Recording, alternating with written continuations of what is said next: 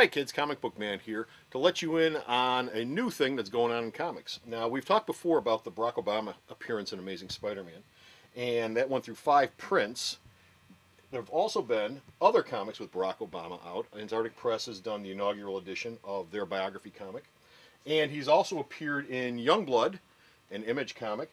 You can also find him in Marvel Comics. He's the official president of the Marvel Universe now. Marvel's actually come out and said he's our president, so he's been appearing with Thunderbolts a lot lately. Antarctic Press also did a John McCain comic book that came out just before the election, same time as the Obama inaugural edition comic, which is actually just a biography comic. That came out just before the election.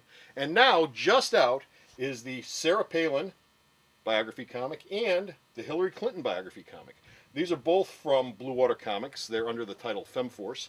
They also have 2 other titles coming out, one on Caroline Kennedy and one on Michelle Obama.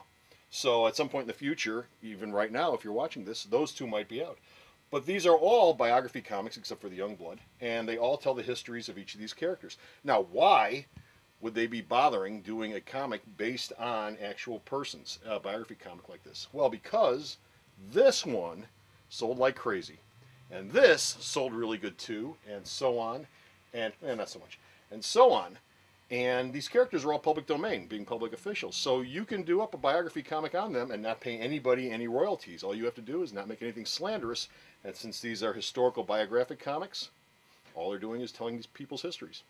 Anyway, you can pick all of these up at Alternate Reality, and be on the lookout for the Caroline Kennedy comic and the Michelle Obama comic.